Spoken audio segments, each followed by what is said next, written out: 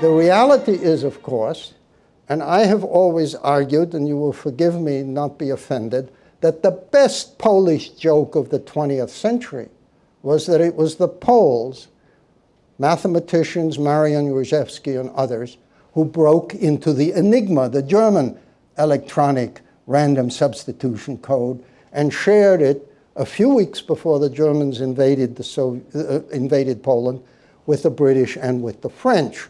And similarly, it was our people who broke into, as was mentioned earlier, not only Purple, but eventually into parts of JN, the Japanese Naval Code.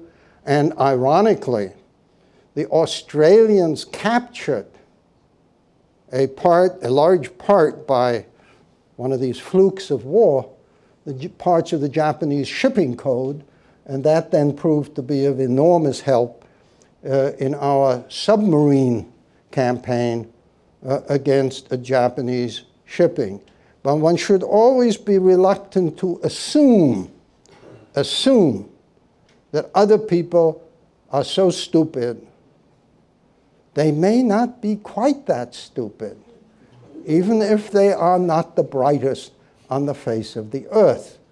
It was the assumption of the Germans and the Japanese that what they couldn't do, by definition, the knuckleheads on the other side couldn't do. That's a very risky set of assumptions.